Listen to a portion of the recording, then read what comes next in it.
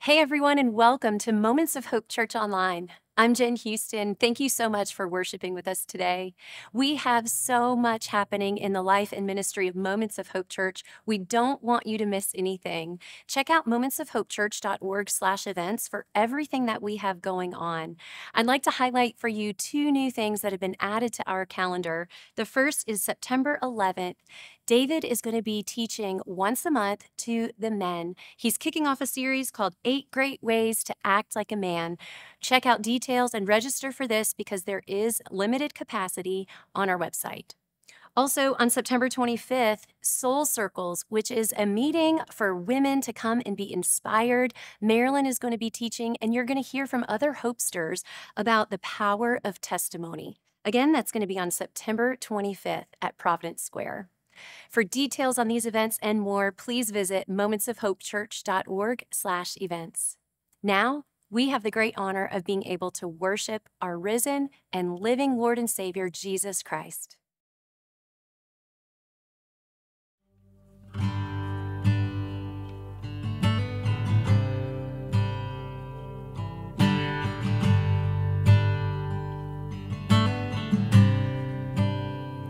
How great the chasm that lay between us, how high the mountain I could not climb. In desperation, I turned to heaven and spoke your name into the night. Then through the darkness, your loving kindness tore through the shadows of my soul. The work is finished, the end is written. Jesus Christ, my living hope. Who could imagine so great a mercy? What heart could fathom such boundless grace? The God of ages stepped down from glory to wear my sin and bear my shame. The cross has spoken, I am forgiven. The King of Kings calls me his own. Beautiful Savior, I'm yours forever. Jesus Christ, my living hope. Hallelujah, praise the one who set me free. Hallelujah, death has lost its grip on me. You have broken every chain. There's salvation in your name, Jesus Christ, my living hope. Then came the morning that sealed the promise. Your buried body began to breathe. Out of the silence, the roaring lion declared the grave has no claim on me. Then came the morning that sealed the promise. Your buried body began to breathe. Out of the silence, the roaring lion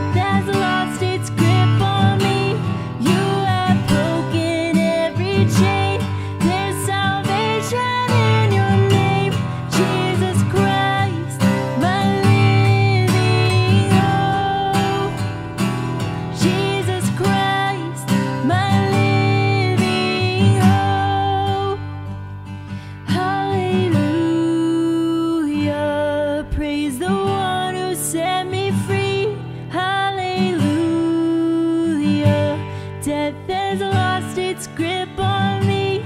You have broken every chain. There's salvation in your name, Jesus Christ, my living hope.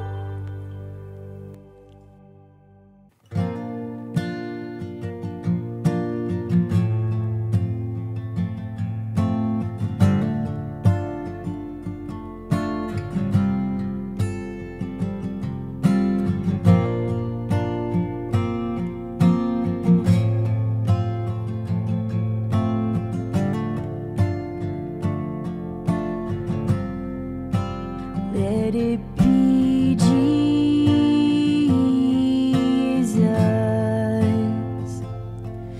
the first name that I call. Let it be Jesus,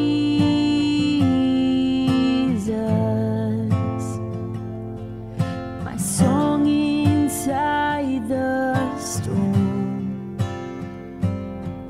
I'll never need another. For me to live is Christ.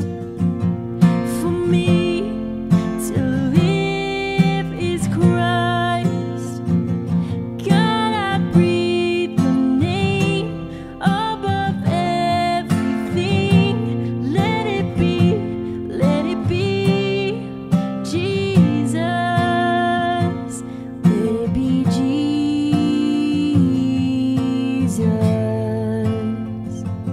From the rising of the sun, let it be Jesus.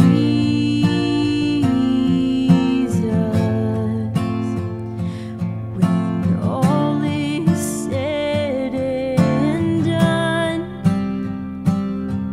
I'll never need another. Jesus, there's no other. For me to live is Christ. For me to live is Christ. God, I breathe your name above everything. Let it be Jesus.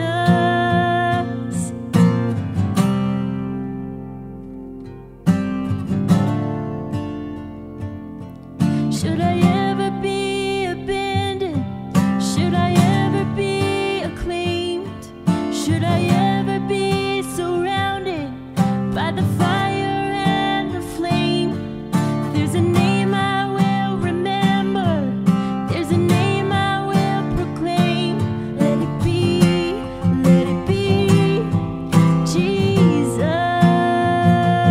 Let it be Jesus. Let it be Jesus. Let it be Jesus.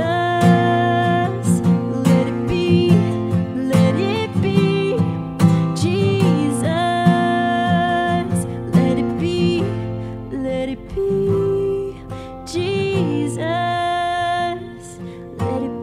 Let it be Jesus. Let it be Jesus. Let it be Jesus.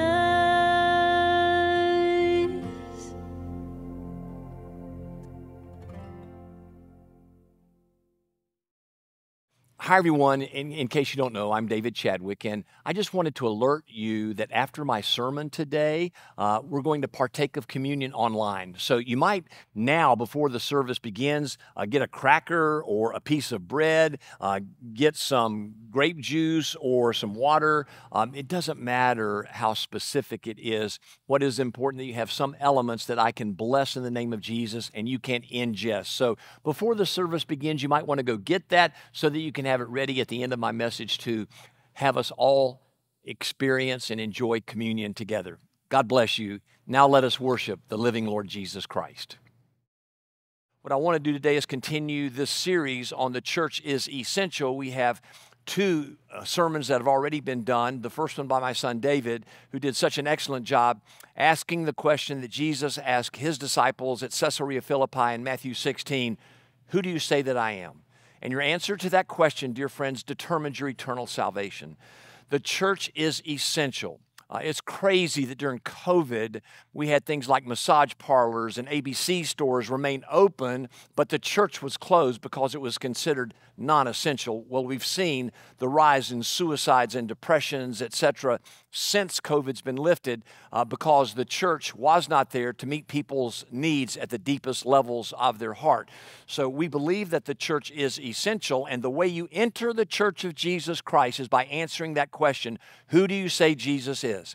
If you have concluded that he is the Christ sent by God the Father in heaven to die on the cross for the forgiveness of our sins, you have now the entry point into the church. There's only one qualification necessary for joining the Church of Jesus Christ, and that is a public profession of faith that you believe Jesus is Lord. If you have decided Jesus is just a mere teacher, a good human being, a good moral man, and he's not Lord of the universe, didn't die on the cross for the forgiveness of your sins, you are at this point eternally separated from the Father, and you need to accept Jesus as Lord and Savior. But we'll stop there with those who have received Jesus as Lord and Savior and say that's the entry point into the life of the church. Now, for all of us who have received Jesus as Lord and Savior, the next step is to join, be a part of the church. The word is ekklesia in the Greek, E-K-K-L-E-S-I-A.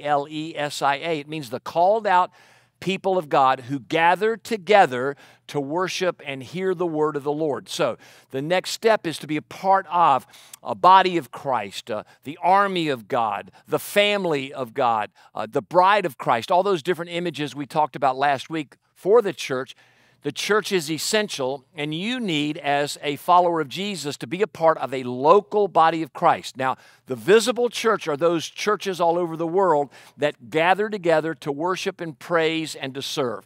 That's the visible body of Christ. The invisible body of Christ is that which is within you. And that means all the people who love Jesus are part of the invisible church for which Jesus will return one day. It is the church triumphant because we know we have our lives in Christ and we are able through him to overcome all sin, death, the devil, and have our eternal life guaranteed when Jesus does return. Now there's two other things that happen in the church that we're going to talk about today that are essential for the life of the believer.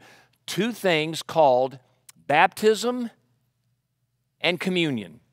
Now, baptism has been called by some churches an ordinance. That means it's commanded, and I think it is commanded. It's not necessary for salvation, for if you die in the middle of a desert and have the gospel proclaimed to you and you don't have the chance to go be immersed in water, it's grace that saves you. It's not grace plus water baptism. It's not grace plus anything else. It's just grace by which you are saved. So it is, though, commanded, though, as an efficacious part of your life. It is your one public declaration of your faith, but it's also a chance for you to go under the water, die to self, come out of the water, be alive in Christ.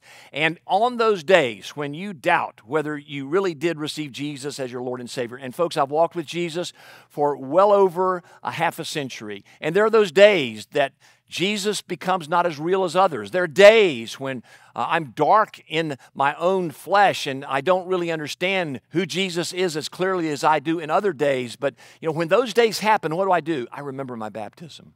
I remember that day when I went under the water and chose by my own volition to die to self and come out of that water and be raised to new life in Christ. I made that decision, and when I restate that decision, it's interesting that darkness starts to lift. So the baptism is efficacious for everyone around you, your family, your friends, hearing you say, I have decided to follow Jesus, no turning back.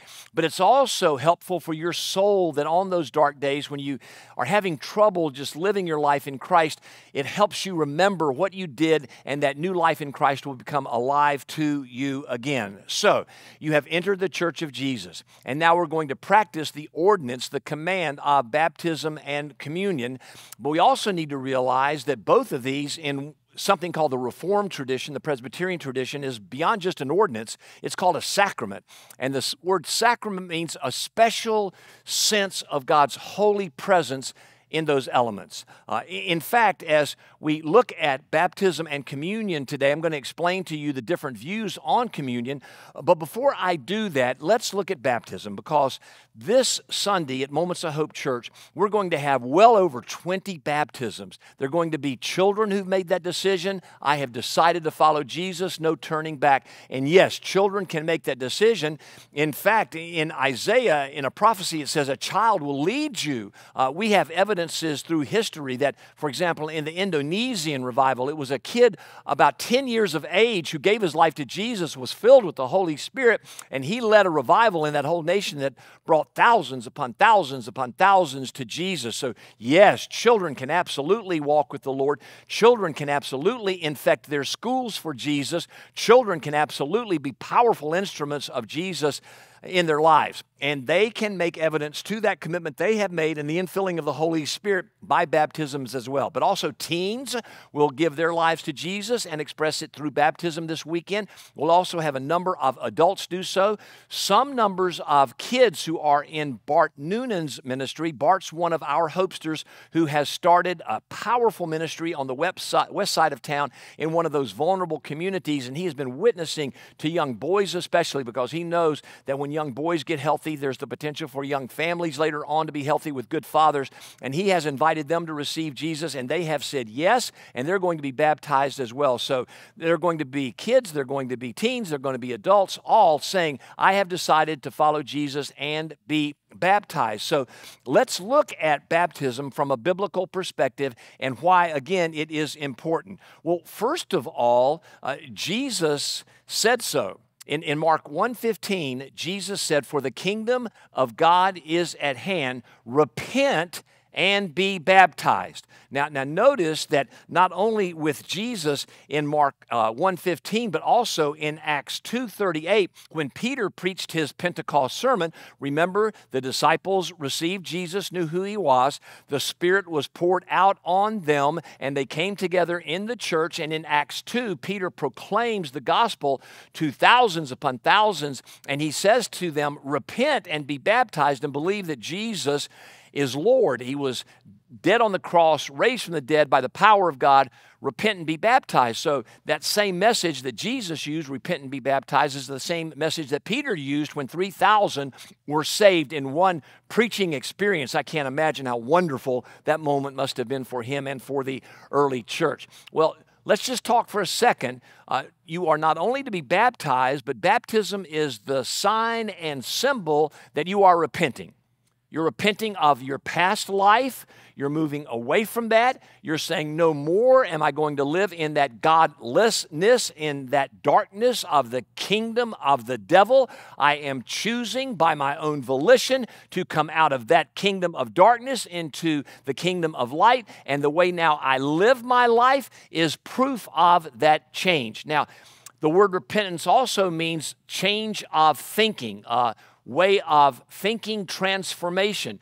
And when you think rightly, folks, your behavior will soon follow. When you have right beliefs, right behavior will soon follow. When you have the right thoughts, you will do the right thing. So baptism and repentance are naturally connected. If you are giving your life to Jesus, you then naturally repent of that old life. You have new views in your life toward when life begins in the womb, what marriage is, what gender is, the repentance from slander and gossip. You no longer want to be prideful and arrogant, but humble before the Lord. All of those things were a part of your old life. You have now this new life in Christ. That's what repentance is. So Jesus said, repent and be baptized. Both are a part of the baptism experience. If you're just being baptized and try to live your old life again and again, Jesus will deal with you at some point. So repent and be baptized. It was a command. Bapto is the word that's used there for baptism. It means, in other places in the scripture, it's used, for example, of taking a piece of linen and dyeing it completely in a color to change the color of the garment. Well, when you dip it under the dye, that is bapto. So when you go in the water, that's why we do total immersion baptism.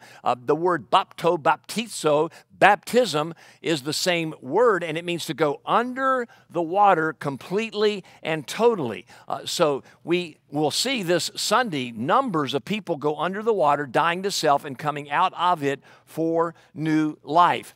We also see an interesting insight into baptism in Romans, the 6th chapter, verses 3 and 4. Let me read these verses to you. They are powerful insights into what baptism really is. Paul wrote to the church at Rome, "Do you not know that all of us who have been baptized into Christ Jesus were baptized into his death?" Verse 4, "We were buried, therefore, with him by baptism into death, in order that in Christ we're raised also from the dead by the glory of the Father, we too might walk in newness of life." So, what is baptism? It is going under the water and dying to self. It's dying to sin. You're not only guaranteed eternal life by receiving Jesus. That's wonderful. By grace we've been saved. We now have citizenships in heaven. We are forever forgiven. That's wonderful. But people don't talk enough about going under that water is not only the death to self, like Jesus died on the cross, it's being dead to sin. It's dead to the power of sin. That the lusts of the flesh that previously guided your life, you're now dead to them. It's like nerve endings have been soldered, and you no longer feel that urge to sin and to do things that don't glorify God. And so you go under the water, dying to self, and you die to the desires of sin. Then you come out of the life being raised with Jesus to eternal life and to this new life in resurrection power that Jesus has given to us. So baptism is a reflection of what Paul is describing in Romans 6, 3, and 4. Then the question comes, well, who should baptize me? And I find it very interesting. For example, a lot of people think that Jesus baptized a lot of people because he was baptized by John the Baptist. And you know, Jesus didn't need to be baptized. He's sinless. So people ask the question a lot, well, why in the world did Jesus get baptized by John the Baptist? And it was not, folks, because he needed to be forgiven of his sins. Again, he is the sinless Lamb of God who takes away the sins of the world. He's the perfect God-man who never, ever sinned. That's why he could pay the price for our sins on the cross. His perfection allowed him to die in our place. But he went to the baptism experience not because he needed to, but because he knew we needed to. He was giving us an identity with our sin, showing us what we needed to do in order to move into the kingdom of God. So 2 Corinthians 5:21, where Paul writes, "He who knew no sin," that's Jesus, the sinless Lamb of God, "became sin." On the cross, he took all of the sins of the world upon himself so that we might become the righteousness of God in Christ. So baptism is the reflection of us receiving Jesus, dying to self, coming out of the water to new life in him. And Jesus went through that experience so that we would do so as well. Again, it's his identity in death and in the newness of life with us. And we see that clearly in him being baptized by John. And when he was the third person of the Godhead, the Holy Spirit came upon him, and we hear the first person of the Godhead, God the Father, saying to the second person of the Godhead, God the Son, "You are my beloved Son in whom I'm well pleased." So in the baptism of Jesus, you see the Trinity. Yes, the word Trinity is never mentioned in the Bible, but never is the word Bible. But it's the Word of God. So we have in the understanding of the Trinity in the baptism of Jesus, the Son was baptized, had the Holy Spirit come upon him, and the Father spoke to him, "I'm well pleased with your life that is perfect in every possible way." So we have the question then, did Jesus then baptize a lot of people as well? And here is what's so interesting. In John chapter 4, verse 1, it says, "Now when Jesus learned that the Pharisees had heard that Jesus was making and baptizing more disciples than John, although Jesus himself did not baptize, but only his disciples." So there was a question, is Jesus the one out there baptizing all the people? And John makes it clear, Jesus did not baptize anyone. Well, why? If you go to 1 Corinthians chapter 1, you will see that Paul talks about all the divisions that were happening in the church at Corinth, and it was largely over who baptized whom. And Paul does list the certain people whom he had baptized, but then it's interesting, he backs off and says, I'm not baptizing many people anymore. And many people have asked through the ages, what's Paul doing here? He baptized a good number, and people were bragging that, Cephas, Peter baptized me, Paul baptized me, Apollos baptized me, and there was division in the church over kind of celebrity pastors, if you will, that this guy's more important than that guy. And Paul just makes it clear, I'm baptizing less and less because I don't want to be the center of attention. The center of attention with the baptism is Jesus. So interestingly, Jesus didn't baptize anyone. Paul backed off from doing it. And you need to know this Sunday, I'm not going to baptize anybody. In the 4+ years in the life and history of Moments of Hope Church, I baptized most everyone. It's now time for me to back off and that people realize it's not about David. I don't want to be a superstar pastor, folks. I don't want to be a celebrity pastor. That is not my heart. That's not my desire. I just want to be a humble servant of Jesus. And the longer I am in ministry, the more I want to live by John 3:30, which John the Baptist said about Jesus, may I decrease, may he increase. I just want to decrease in my emphasis, and I want to point to Jesus and have him increase in every possible way. So who should baptize you? It doesn't matter, because people are being baptized as Jesus commanded in Matthew 28, go into all the world and make disciples, teaching them all that I have commanded you and baptizing them in the name of the Father, the Son, and the Holy Spirit. You're being baptized into Jesus. He's the superstar. Jesus is the celebrity pastor. And as you're being baptized into him, he is the one who receives all the glory forever and ever. You're baptized in a Trinitarian formula in the name of the Father, the Son, and the Holy Spirit. One God in 3 persons. You're baptized in his name, and Jesus gets all the glory. And that's what needs to be emphasized more and more. Also, we're inviting dads to come into the baptismal pool as well. Why is that? We'll get into more of this next week, but the home and the family are a microcosm of the macrocosm of the church. And I believe with all my heart the Scripture teaches it, that the father's supposed to be the spiritual leader of his home.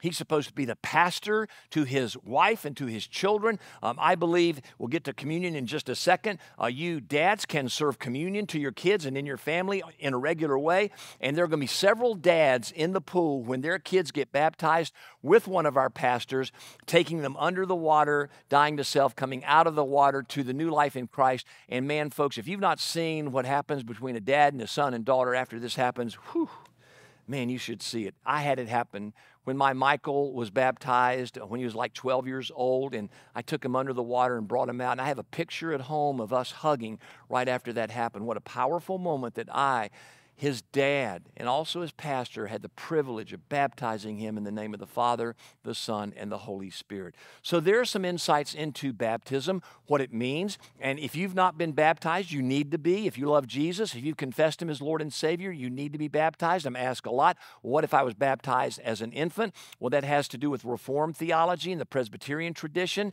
It means that you had your parents make a covenant for you and believed for you that one day you would receive Jesus. And if you've received Jesus, the whole teaching is you can claim your infant baptism. I'm not going to argue that point. I hope you can explain that tacitly and easily if people ask you why you've chosen not to be baptized as an adult. I would encourage you, though, to have that be your own experience, because there will be dark days when you don't understand all that's going on and you can reclaim your baptism. You can't remember your infant baptism. That's something your parents chose for you. Praise God. I understand Reformed theology. I was schooled in it. But I've also come to understand the power of adult baptism, that is your chosen profession when you choose to follow Jesus. And I would encourage all of you who are watching right now, if you've not been immersed baptism as an adult, as a professing believer in Jesus, that you allow that to happen one day in your life. Now, let's move to communion. So baptism is an ordinance commanded by God. I think it's a sacrament as well. I think Jesus is powerfully, invisibly, mysteriously present when that new believer goes under the water and comes out of it. Your life is in Him, connected to Him, and He's especially present. I think the same thing is with communion. And in the Bible, Jesus said, as often as you drink this blood and eat this bread, do this in remembrance of me. How often should we do communion? Well, as often as we feel like it's appropriate. In Moments of Hope Church, we do it once a month. We don't want to do it every week. We think it becomes old and staid at that point with many of us, but we do think it should be at least once a month because it is a reminder and a powerful experience of our new life in Christ. Now, in the history of the church, there are three understandings of communion. First of all, it's a remembrance service. This is more of the Baptistic tradition, if you will. Maybe independent churches feel more this way. It is an ordinance that's commanded, and we remember what Jesus did for us on the cross and what happened with His resurrection. And that's what Jesus meant when He commanded His disciples, do this in remembrance of me. Some traditions call the Lord's table the Eucharist. That word Eucharisto in the Greek means to give thanks. So you are remembering all that Jesus has done for you. You give thanks for that, but especially His death on the cross and His resurrection from the dead that guarantees you the gift of eternal life. That's one perspective on communion. The second perspective is called transubstantiation. It's more of the Roman Catholic tradition, if you will, and it believes that the body and the blood, the wine and the bread, are actual substances that become the body and the blood of Jesus. And they say this because Jesus said when He gave the elements to His own disciples in what is said in 1 Corinthians chapter 11, this is my body, this is my blood. And those who don't believe that transubstantiation is true, that the bread and the wine actually become the body and blood of Jesus, say, well, Jesus also said, I am the door, but He was not actually a door. In John 10. So there are metaphors and similes used often in the Scripture. And so these folks would say, no, it's not the actual body and blood of Jesus, which leads to the third possibility, and that basically is called consubstantiation in a fancy theological term. And that means that somehow, mysteriously, powerfully, the Holy Spirit is present in the elements. We can't explain it, we just understand it.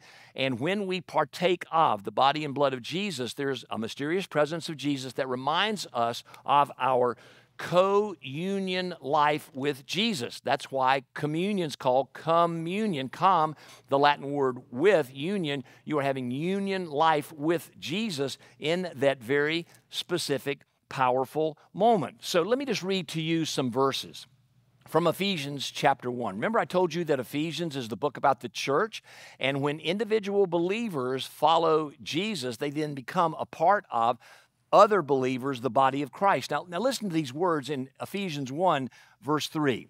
Blessed be the God and Father of our Lord Jesus Christ, who has blessed us, look, in Christ with every spiritual blessing in the heavenly places, even as He chose us in Him before the foundation of the world, that we should be holy and blameless before Him in love. He predestined us for adoption as sons through Jesus Christ, according to the purpose of His will, so to the praise of His glorious grace, which He has blessed us in the beloved. Verse 7, in Him we have redemption through His blood, the forgiveness of our trespasses according to the riches of His grace, which He lavished upon us. Don't you love that? That God in Christ lavished His grace upon us in all wisdom and insight, making known to us the mystery of His will according to His purpose,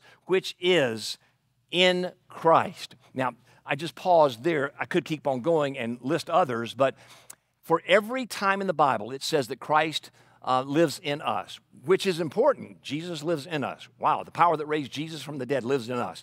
There are 3 more times it says that we live in Him. That's what Jesus meant in John 15:7 when He said, abide in me and I'll abide in you.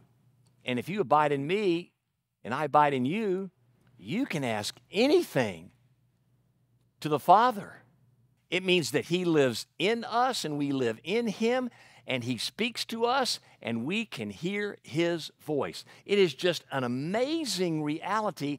That's what the Christian life is all about. So what is communion? For me, I am not a transubstantiationist like the Roman Catholics. I don't believe the bread and the wine become the actual body and blood of Jesus. I can remember doing a wedding one time with a priest in a Catholic church, and after the wedding service where he served communion to the bride and the groom, we went back and were changing our clothes, and he actually drank all of the grape juice that was left, all of the bread that was left, because he said, this has been wholly blessed and only a priest can eat of it. And I thought to myself, well, I don't believe that it's the actual body and blood of Jesus, but, you know, we're still brothers in Christ, and I'm going to go ahead and move forward with our being able to disagree on this. But I believe there is a remembrance service that we need to have with communion. I believe also that it is consubstantiated. It is the presence of Jesus' blood and body. And then when we ingest it, it somehow empowers us in this union life with Jesus to remember not only what he did, to give thanks for that, but also have an experience with him that empowers us in our born-again reality to have his Spirit give us strength and keep moving forward. And I think that idea of communion is very, very important. And if you look at 1 Corinthians chapter 11, verses 23 through 32, you'll also see a reality of what is taught about communion. May I read these verses to you as well? For Paul says, I received from the Lord what I also delivered to you, that the Lord Jesus, on the night when he was betrayed, took bread, and when he had given thanks, he broke it and said, this is my body. There's where people get the transubstantiation idea. This is my body, which is for you. Do this in remembrance of me. In the same way, he also took the cup after supper, saying, this cup is the new covenant in my blood. Do this as often as you drink in remembrance of me. For as often as you eat this bread and drink this cup, notice how often, how often you want to do that in the church or at home in your family, or I think you can serve communion to yourself and receive that new life in Jesus on a regular basis. That's my belief. Proclaim the Lord's death until he comes. Now, whoever therefore eats the bread or drinks the cup of the Lord in an unworthy manner will be guilty concerning the body and blood of the Lord. Let a person examine himself then, and so eat of the bread and drink of the cup. For anyone who eats and drinks without discerning the body eats and drinks judgment on himself. This is why many of you are weak and ill, and some have even died. So if we judged ourselves truly, we would not be judged. So what is Paul teaching here? We take communion, but the first thing we do is we examine ourselves. And if you say you love Jesus and you're still living in an ungodly, unrepentant fashion, if Jesus has not molded your mind to believe what he believes, you know, just like a loving father will discipline his children to get them to believe rightly because he knows ultimately it's destructive if they choose this path, when you wrongly eat and wrongly drink of the elements without a heart of repentance and you're still living a life that is far away from God, Jesus will discipline you. And many of you, Paul said, are ill and sick because you have not gone to the table. And then the other side of this is that if you do it rightly, there's a power of the Holy Spirit in that union life that just might heal your body, that just might heal your soul, that just might give your spirit new life and hope and blessing. It's just a powerful statement for us to realize. It's the same kind of thing like with baptism. Repent and be baptized. Be baptized, but make sure it is accompanied by repentance. And it's the same thing here. Take communion, but make sure you're repenting and living a life that Jesus wants you to live. You know, there's a verse in the Corinthians that says, godly sorrow with repentance is great gain. And just make sure if you're sorry for your sin, there's also repentance where you change your life. Don't be sorry that you got caught. Be sorry and quit doing it. I think that's an important message for all of us here today. So you see in communion, there are three things that happen. First of all, there is a past remembrance. you remember what Jesus did for you and you give thanks for that. You remember what Jesus did and you give thanks for that. Secondly, there's a present reality of Christ in you, the hope of glory. He's living with you no matter what you face. And thirdly, there is a future reality. Did you catch that? In Luke 22, Jesus said as well, you keep on eating and drinking this until Jesus returns again. Jesus said in Luke 22, more specifically, that to his disciples, I won't partake of these elements with you around this table until I come again. But when he does come again, there's going to be a renewal of celebration around the table, the wedding feast of the Lamb, something glorious and magnificent beyond anything we could ever hope for or imagine. So, dear friends, continue to trust in Jesus to whom you gave your life. You've realized that he is the Lord. Secondly, be a part of a church because you need one another to keep moving forward. And also continue to celebrate in your church's life the ordinances and the sacraments of baptism and communion. They are two gifts and commands that Jesus gave his church to continue to practice this day and forever. To God be the glory. In Jesus' name, amen. Now, I want to give everybody at home the chance to take communion. Obviously, you can't be a part publicly of the baptismal services here this Sunday, but we can take communion online. So let me see if I can lead you through this rightly. If you could get something that's liquid, some juice or water would work or whatever. It doesn't matter. It is a symbol of something more powerful. Maybe get a piece of bread or get a cracker or something like this. And let me now take you through communion so that we can all do this together. The first thing I'll ask you to do is to take a few moments and let the Holy Spirit examine your heart. Is there any inconsistency in your life of you saying Jesus is Lord and what you believe and or are practicing? Let the Holy Spirit examine you. Is there any recurring lust of the flesh that's popping up in your life? You with me? So now pray with me. Father in heaven, in Jesus' wonderful name, by the power of your Spirit, I'm asking the Holy Spirit to examine my heart, and I've been able to discern a couple of places where there's an inconsistency with what I say, I believe, and who I am and how I'm living. So I'm asking you right now to come and first of all, forgive me anew. And I'm committing to you, Lord, that I want, like my baptism, to die to that area in my life and to let it have no more power and authority over me. I want to die to that sin. I want you to solder the nerve cords of that lust of my flesh so that I don't feel any attraction, any desire to do that ever again. And Lord, I'm asking for your forgiveness anew. And any of the rest of you out there who can't identify anything particularly, but you're just saying again to the Lord, my life is yours. I have a co-union life with you, and why this communion is so important to me. Come now, Lord, and encourage me as I face different things in my life, physical setbacks, job issues, relational problems. Lord, I just need your strength to help me deal with life. So I now ready my heart to receive your grace anew. In Jesus' name. So on the night that the Lord was betrayed, he took bread and he broke it and said, this is my body broken for you. Take and eat. And as often as you do, do so in remembrance of me. As you eat this, realize it's Jesus' broken life, death on his cross shed for you, that's giving you that new life in Jesus.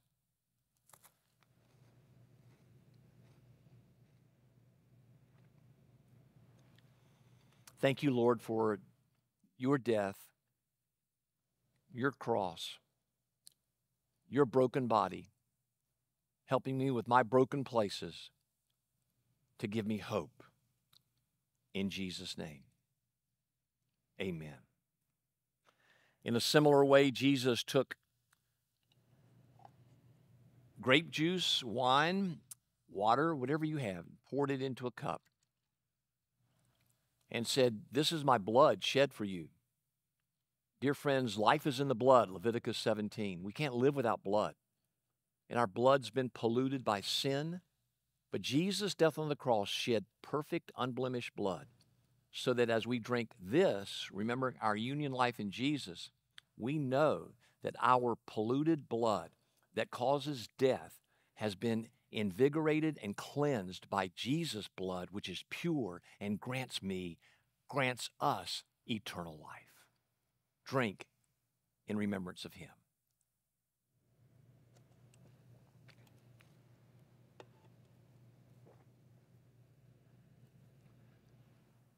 There's power in the blood. The blood renews, the blood heals, the blood gives life. In our mortal bodies, Lord, how much more in your resurrected body?